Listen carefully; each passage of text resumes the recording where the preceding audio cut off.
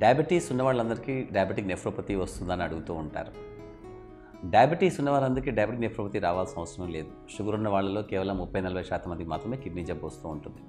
అయితే ఈ డయాబెటీస్ ఉన్న వాళ్ళందరిలో ఎంతమందికి వస్తుంది అని చెప్పడం కంటే కూడా అందరికీ వస్తుంది అనుకొని వాళ్ళందరికీ స్క్రీన్ చేసుకోవడం చాలా వరకు ఉత్తమం. ముఖ్యంగా టైప్ 1 డయాబెటీస్ అంటూ చిన్నపిల్లల్లో వచ్చే డయాబెటీస్లో చాలామందికి కిడ్నీ ప్రాబ్లం వస్తుంది. కాబట్టి ఒక డయాబెటిక్ పేషెంట్కి తన జీవితకాలంలో కిడ్నీ ప్రాబ్లం వచ్చి కిడ్నీ డ్యామేజ్ అయ్యే అవకాశం వేరే వారికంటే కూడా చాలా అధికంగా ఉంటుంది. కాబట్టి ప్రపంచవ్యాప్తంగా కూడా కిడ్నీ పాడవడానికి ఉన్నటువంటి కారణాలలో మొట్టమొదటి కారణం డయాబెటీస్.